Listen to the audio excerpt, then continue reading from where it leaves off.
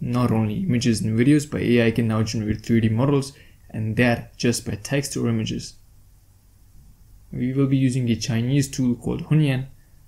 I'll show you step by step how to use it to generate 3D models. We'll also review some AI generated 3D models. Once you're on the Hunyuan page, it's a Chinese tool, so obviously it's all in Chinese, but you can translate it via Google Translate. You can simply log in using your Gmail, and once you're logged in, you get 20 generations per day.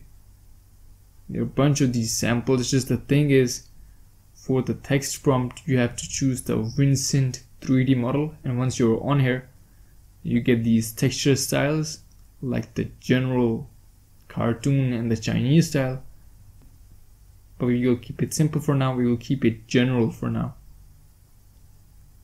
I'll try generating a simple 3D model of a coffee mug, but just bear in mind the model setting and generate PR setting should be turned on. So it does take a little bit of its time, but you get these 4 types, and from those you choose whichever one you want. I personally feel the one on the bottom right feels more fit, so I'll go with that. Once you have that, it looks something like this. And remind you, this was just from a textual prompt. Just the thing is, it looks really stylized. I feel the material could have been a little bit better, but the texture seems quite okay. You can also try it with different colors. This is kind of fun, not gonna lie, and although it's a simple design with a coffee mug, but once you change the colors, it does give a whole feel to it. It does grasp the whole object, the whole model gets encompassed. On the right side under this section, there are 2 options, and you can tweak them to adjust the colors. For the next one, I'll try the image to 3D section.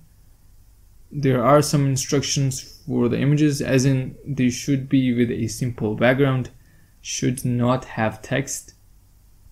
The size should be 128 into 128 pixels. I'll use this image of a robot. It's a simple image. It's a simple background. There is no text, so let's see what that does. Guys, if you're into AI related stuff, do like and subscribe. And here we have it. The image is now 3D, and it has copied exactly the same thing. The sharpness too is quite fascinating. Guys, it's quite ridiculous that this is the output of just an image. Now, for any of your big animation or gaming projects, all you need is a sample design, and with just a single image, you can turn them into working 3D models. So you can try changing the colors.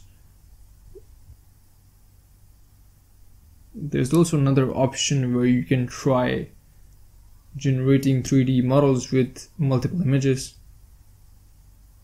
but you at least need 2 images for that, and ideally you need 4 images, 1 front, 1 back, 1 right pose, and 1 left pose. This is another sample 3D model of the Spiderman villain object, and I want you guys to notice in the sharpness in the details. This was from a reference image.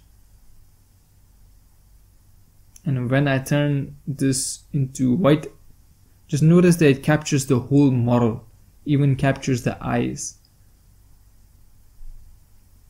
So let's look at another example. I feel the material separation seems quite legit. So let's look at another example. We'll try this chair table one. Again, another something that we can work with is again generated from a text or an image input. I feel the material separation seems quite legit here. The color separation with the textures seems quite fair. Obviously you can try playing with the options, you can try generating different colors with these, you can try tweaking the right section settings. I personally feel this is about to change game design as we see it, or real world model designs. By generating any 3D model from any image, it just speeds up the whole process quite fast. So let me know what you think.